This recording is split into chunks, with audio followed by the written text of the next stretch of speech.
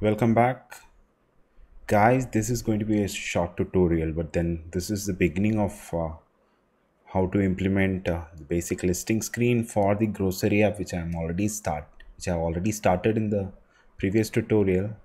But then I wanted to actually include some of the things for this. Let's say I have a listing screen right now, which will actually show uh, the list of groceries which I need to select from. So that is a listing screen which I'm going to start today, which will have I was thinking of having a service API integration where I have a server where a REST API call can be done, but then I have parked it for the next tutorial, because otherwise this will become a little lengthier than expected. So I thought it's better that I keep for the next one. But then for this one, what I'm going to try doing is I have a JSON embedded file in the project which I'll be using it to parse and then list all the grocery items in the listing screen. So intention of this tutorial is to start off the ViPER architecture project,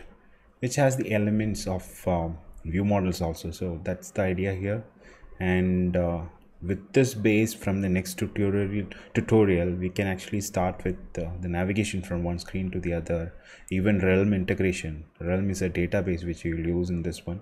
You, if preferred, you can also use core data, but then I prefer to have realm integration in this one, but any database can be used. So we will have an implementation where you can easily replace a database. So that's one of the things I'll be concentrating in the next one. But then in this one, we are going to create a stub service, which is more like you are mocking your service using some functions which will read this products JSON which I have created. So let me just start showing you whatever I have right now. Let's go with it.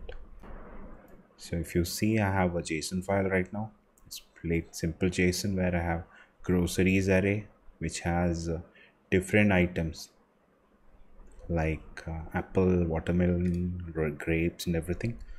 Just dummy stuff which I'll be using to list in the first screen. So that's what we are concentrating today.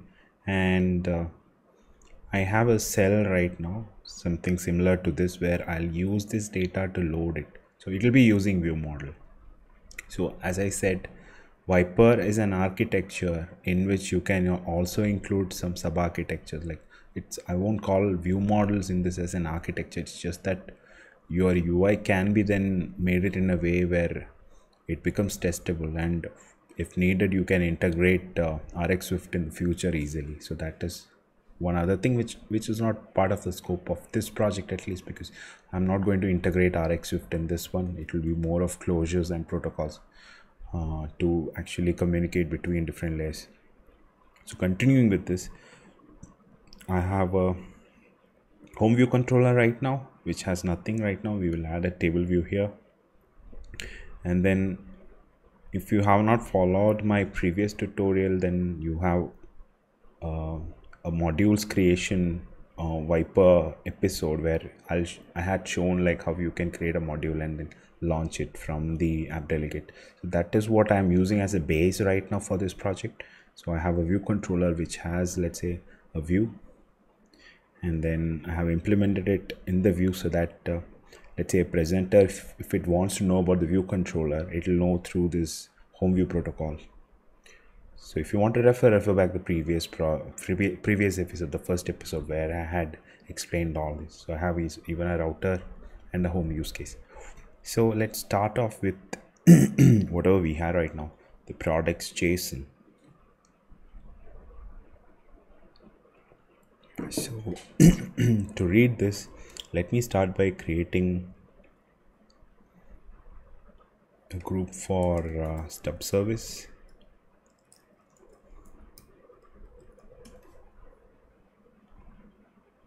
So I'm just calling it stub service, and within that stub service, let me create a service named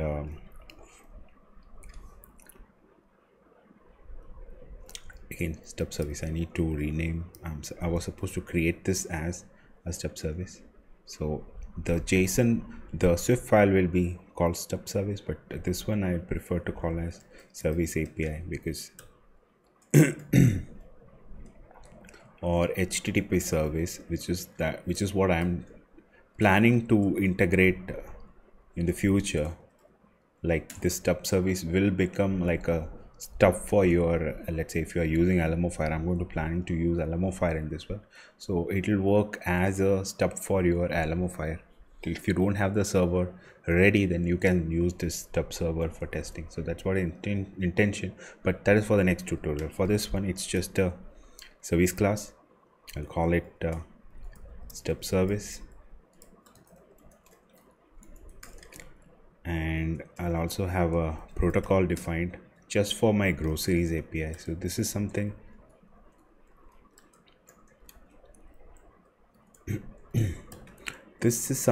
which I'll be using let's say in the stub as well as the real services, where this is the similar approach where I'll be defining different protocols and then implementing it within the, let's say, stub server or the actual service which I'm creating. So this stub server, whatever I'm trying to do right now is to fetch the existing groceries. So that's my function definition, and maybe I'll just create a closure here. Let me just call it as groceries closure or something, and it will return some type which I'm going to define later, but let's just keep it like this. That's my closure. So on completion, this is what I'm going to use.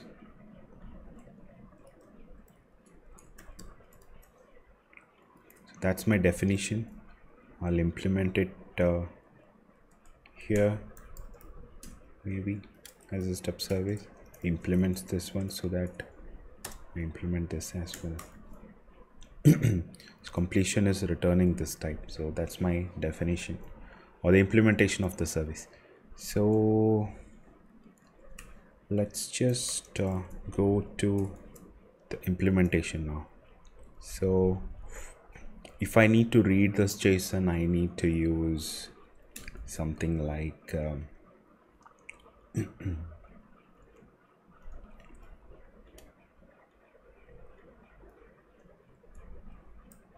so first thing is to define the URL. So let's import foundation for that. Bundle.main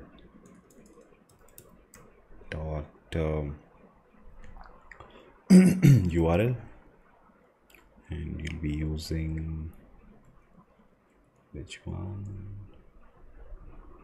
For resource with extension. We'll just use this for resource, which is my products file which I have right now here, and of type JSON.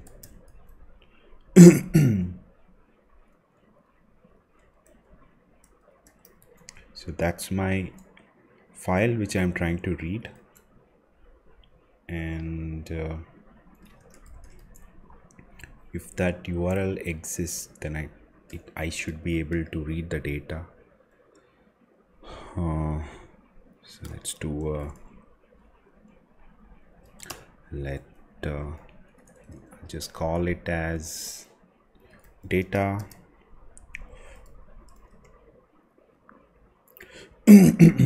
try data which will read the contents of the JSON, contents of the URL.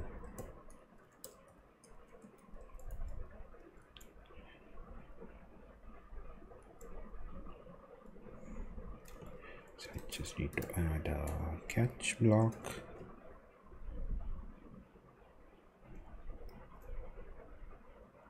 So that's my data. And let's get the, before this we need to create a model. So let's create a model section.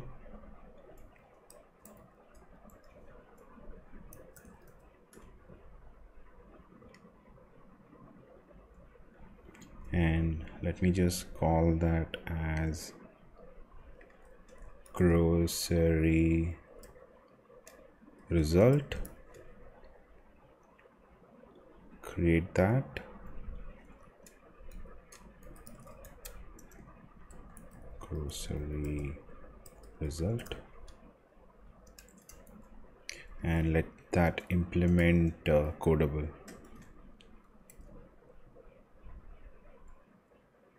So for whatever we are defining will be whatever is available in this products.json file, which is the so I have this codable result, and then I also need to have the individual items. Let's say if it is grocery,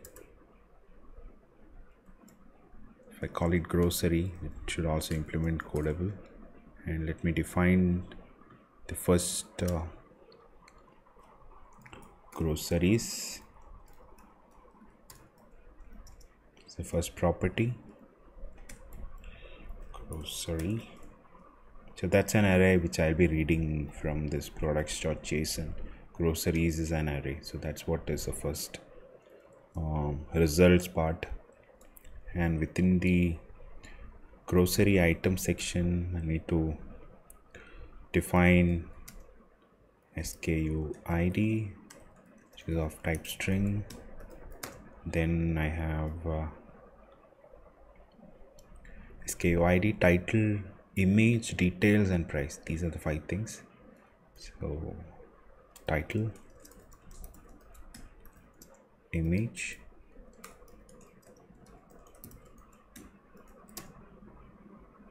maybe I can just call it as, maybe I can keep it as image itself. Then details, and finally price, which is of type double. So that's my grocery codable model. So let's check what all things I need to add keys for. So it is SKU ID and product image. These are the 2 things.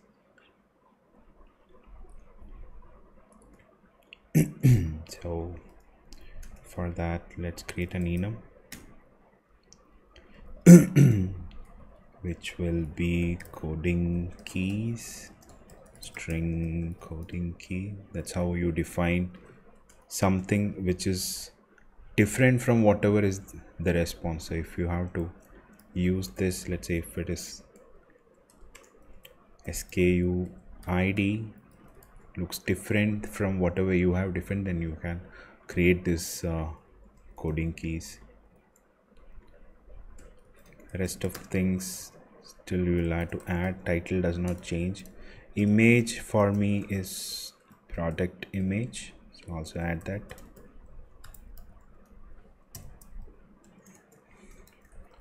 Then I have details, no change there as well, and price finally. So these are my properties. So it's different. Okay, so this is the problem.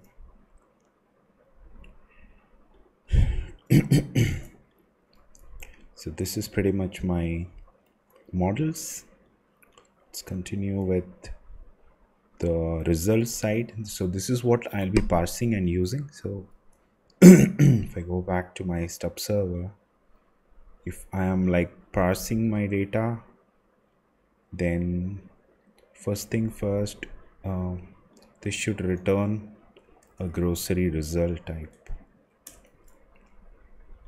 So let's do that now. I have the data. So if I have to use let's say codable here, then my grocery result will be try your JSON decoder dot decode of type grocery result dot self. Data will be this data. So that's my data, and in this block maybe I'll just print that something went wrong with error is equal to, so error handling will come back when we are actually implementing the real server. This is just for the representation sake right now. Just keep that error here. And finally, for this closure, after you have received this closure result, the grocery result, let's just pass that through this completion block. Grocery result.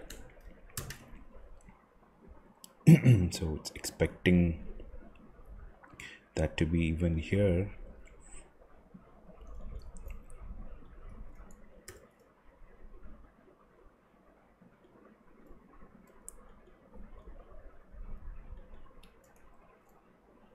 This is of this type. Let's keep that so that we don't need to change it at multiple places. So that's pretty much what the stub server is going to right now do. It just fetches the groceries items, products from the products.json file, get the data item, and then decode the data, pass it through the completion handler. So that's pretty much what the stub server is going to do. And let's go back to where this stub server needs to be used. So for that, it starts with the interactor. So this is where the service is going to be injected, and which will actually consume and then use it to fetch the results. So that's what we are going to do right now. So I have a home use case, which is the definition. So in that, let's define similar function. Let's just call it get groceries, and like the other way where we had defined the closure, let's create a completion here as well, and then let it be that same type of closure, groceries closure. So that's my definition. Now I'll have to implement that here. Extension home interactor,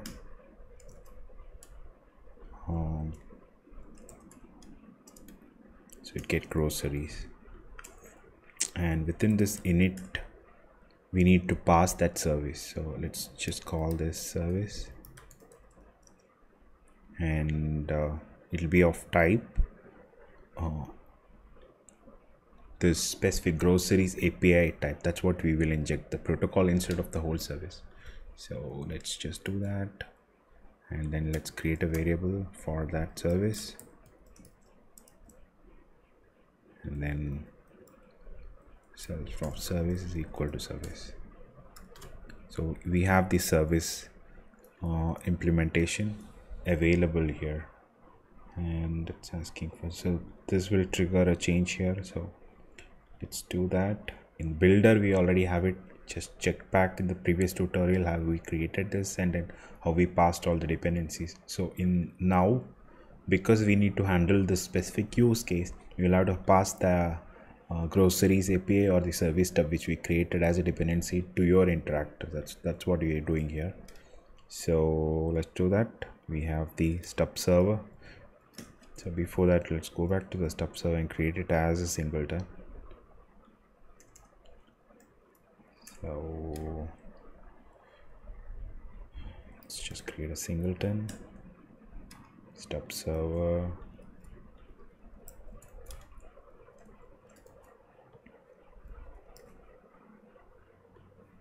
and then just let's instantiate it through this.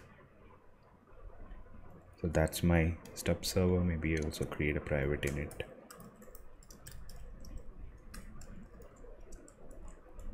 That's it. Now it's a pure singleton. So that's my interactor consuming the stub service now to do its work. So next work is to actually get the grocery item. So let's call the service dot fetch groceries, which is again a closure type. So all that we need to do is to get the result,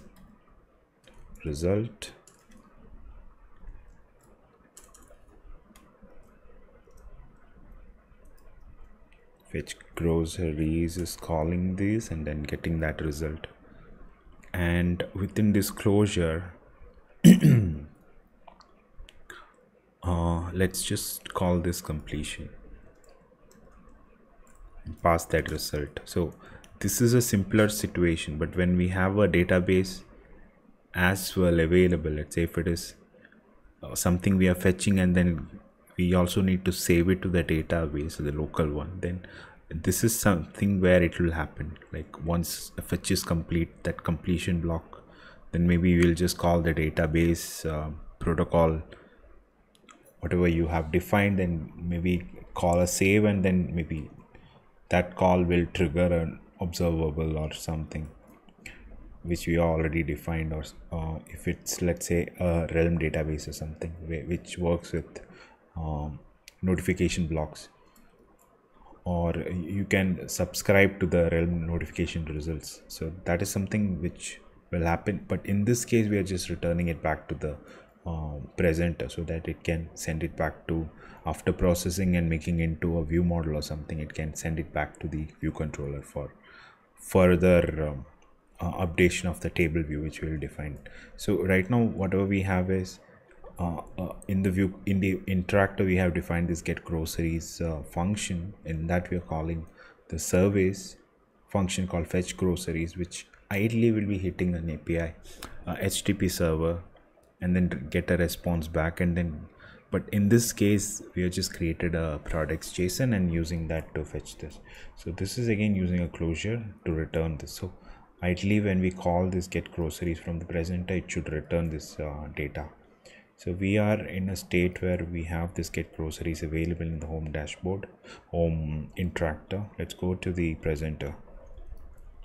So in the presenter, I'm at least expecting when app is launching or when the home screen is launching, it should get me the current set of results. So that's why we already have a ViewDidLoad defined in the presenter, which is actually mocking or mimicking whatever should happen in the ViewDidLoad of a view controller. If you are in the MVC world, you'll write everything in that ViewDidLoad.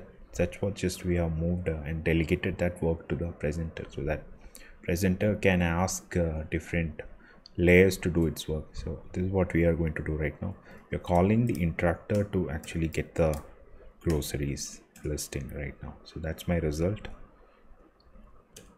available here, which is like I'll just call it as result itself, which is of type right now that model groceries result. I'll use that to now as I am in the presenter, now this is where if I have to, let's say, transform my data of model to a view model or something, this is where it should happen.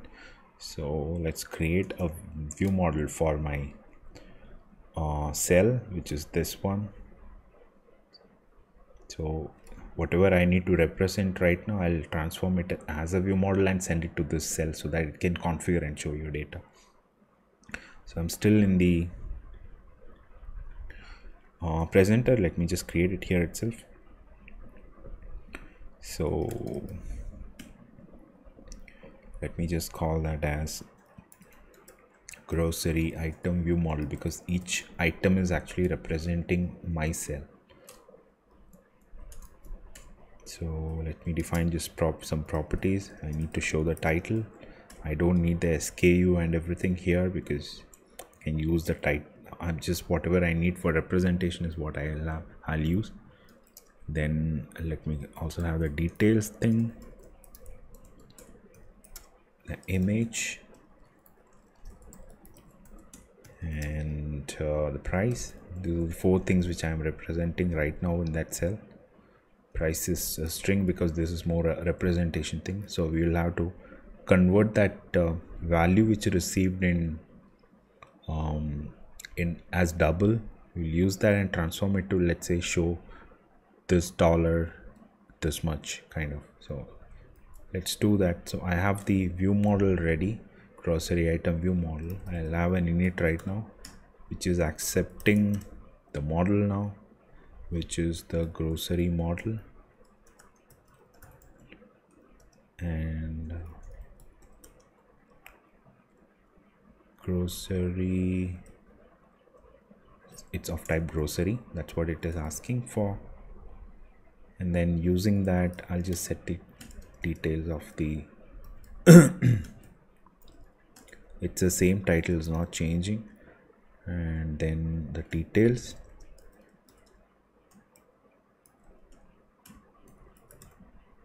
image no change because it's only going to get transformed when it is loaded in the cell. This will change right now. I have the price that I need to transform, so I'll just do $1 and maybe the grocery model dot price. So that's transformed now. So I have the view model ready. So whatever I'll do here is to do a result dot groceries dot compact map. So this is actually transforming your data. So in this compact map, I'll just pass the grocery item view model using $0. $0 is actually sending one by one. Using this compact map, it is sending all the non-nil values to this, and then using that it is converting into the grocery item view model, and finally this is returning you a non-nil array. So let's use that. Let me just call it as grocery list is this. It's transforming it into the grocery list. And the next thing is I have the data right now. I just need to send it to the view. So for that, let's go back to our view controller. I have a home view. Here I'm just going to create a function saying update groceries, and it'll pass the groceries list, which is an array type of grocery item view model. So that's my home view. Let's just implement that here. Grocery, what did I define? I update groceries. So this is where you're going to receive the fetched data. This is where you're going to reload your table view and everything. So whenever there is a change happening, this is where the table view reload will happen. So let's just go back. We have implemented this fine, and just let's do a sanity right here. Grocery list, print and see what's going on. That's my grocery list. So if I go back to my presenter, this is what I have. So I have the access to the view right now through the protocol which I had defined, and I'll just call the update groceries and just pass the groceries list. Pretty much done. So some threading dancing, let's do that dispatch dancing right now, because maybe if this has to run in the background thread, let's just do that here. And once we need to update your view, let's run in the main thread. So let's do that dancing here itself. Like I'll just call Swift. I have some utility function, what do you call that, the completions here, which I'll use. Let's just move this, the asynchronous work I'm just moving into the background, and once I receive the list, maybe I'll just move that to the main thread. So here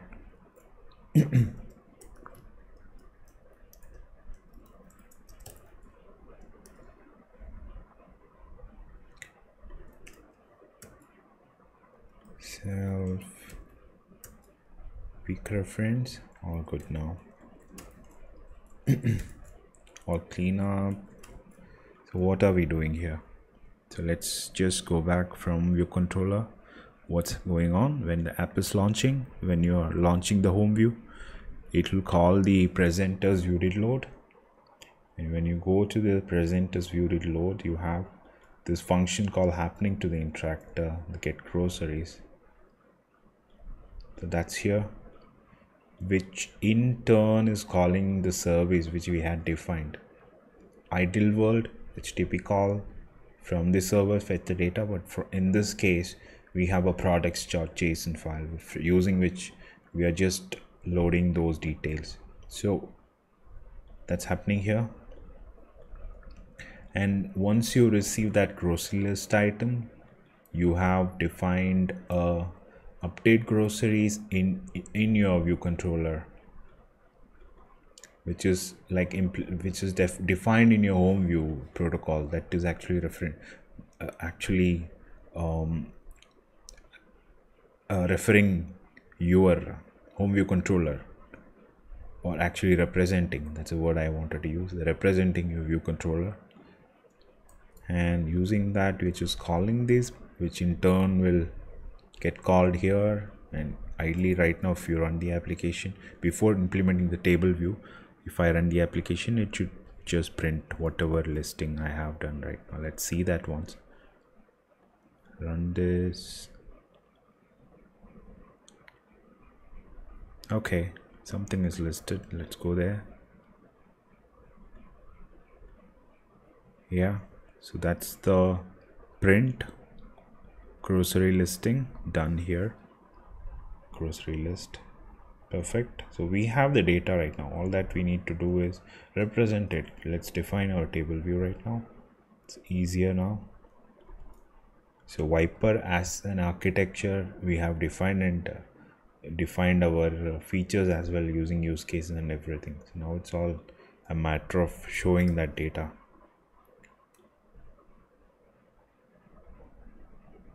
Maybe just give a spacing so that I can add a title there. Now it's pretty simple for us. Regular, whatever we are used to doing, like have this table implementation. You already have the list, just show it. Have a little table label. Let me just call it as pick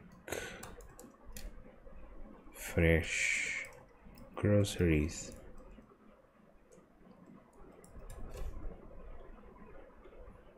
Just a little bit styling for my sake.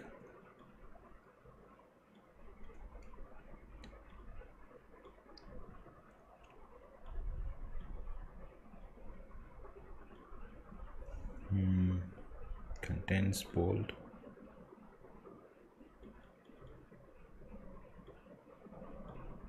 Maybe a different color. Yeah.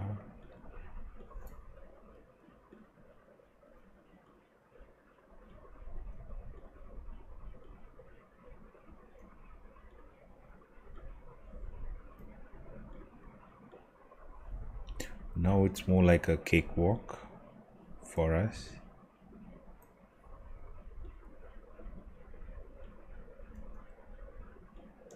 What's that?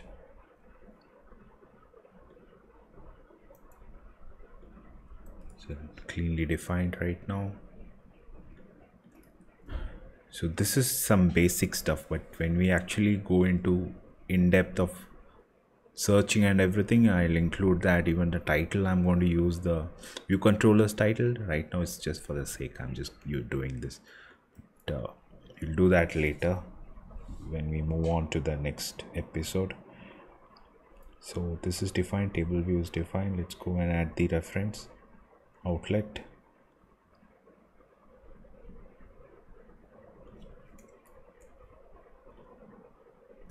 Table view, that's it. Let's get on with implementing that. First thing, you have the table view. Create an extension, home view controller, and UI table view data source, and self forward index. Okay, so we already have a definition for the cell. This is going to be, let's define a variable for our groceries list. That's what we are going to use as our data source for the table view. Let's call it data source,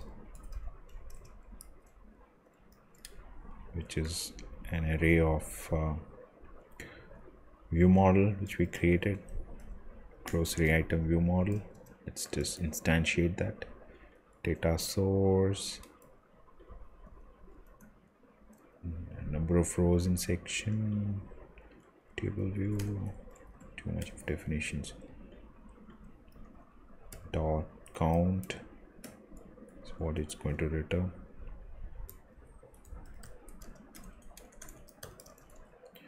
And in the cell for right index, let's pick the first view model which we need to use to configure our cell. So I have the data source, index path dot row will give me the current view model. Let's define the cell, table view DQ reusable cell with identifier string. Let's define one here. Private static let maybe grocery cell ID. Let's give the same name maybe. That's it. Go back to your identifier, home view controller dot grocery cell ID, and the index path just pass that. That's it. And now just return the cell. Before that, let's go back to our cell, grocery item cell, define a function called configure using ViewModel, which is the view model, grocery item view model. That's it. And use that to configure your cell. ViewModel dot title, details,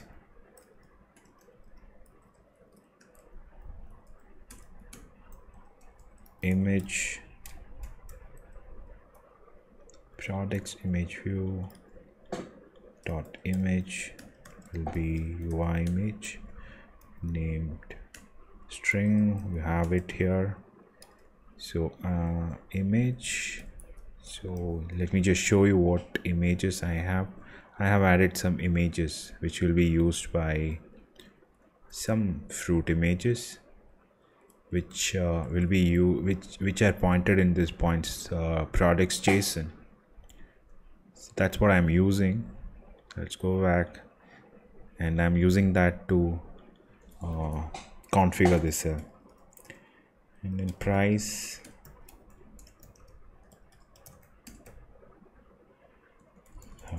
view model dot price. So that's pretty much the configure part.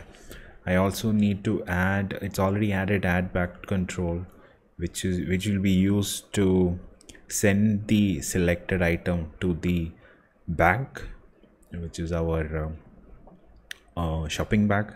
So that's not implemented yet. That's something which I'll be using to demonstrate the realm side, because that's when the actual save happens. So implementation of that I'll show in the next episode. So this is configure. I have the configure now. So let's just go back here. After the cell is dequeued, let's just call the configure. So I need to point it as the specific cell, grocery item cell. After that, cell dot configure using this view model which we used or indexed here. So that's what we have right now. So in the update, before even that, let's just do some more stuff. So for the table view, I need to register the cell using the nib.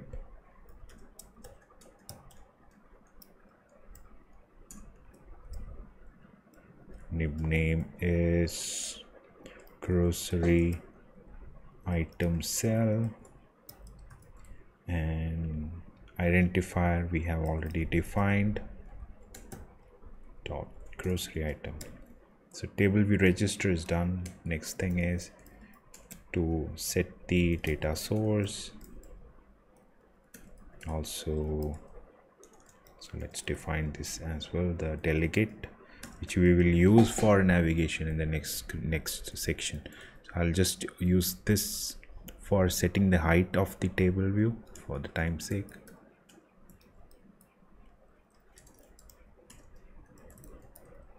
Home view controller implements UI table view delegate.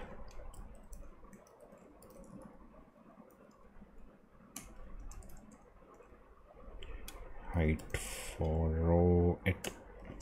So let me just return 100 because that's the height I have defined for the cell.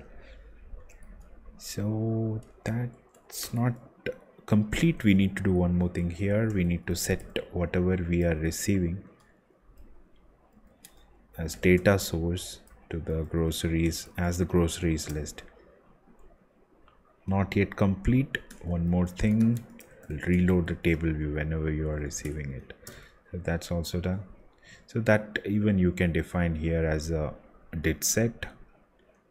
Whenever did set happens, you can do that even here.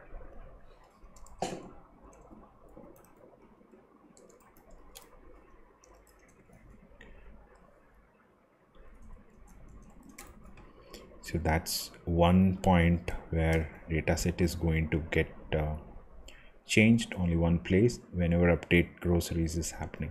So I guess we are pretty much done with whatever we need to implement for this tutorial. Let's run, just check once what's going on. Oh, my tea is cold. Works, shows you pick fresh groceries, and whatever I have defined is here now. So this is just an implementation of MVVM within ViPER architecture.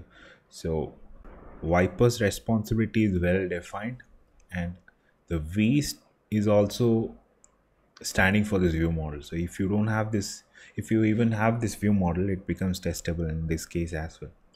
So it's not that in ViPER you cannot have view models. It's not something which is valid. You can also have it. It's like for configuring your cells or some controls or anything similar. It's just for this configuration we can use it. So that's pretty much what I wanted to implement in this one. This is like the beginning of the bigger implementation which we are going to do. So this is my listing screen. Maybe I'll just have some more things added in the products JSON. Maybe I'll also have some categories defined, some more things for the next episode, where you can have different navigations being created using that.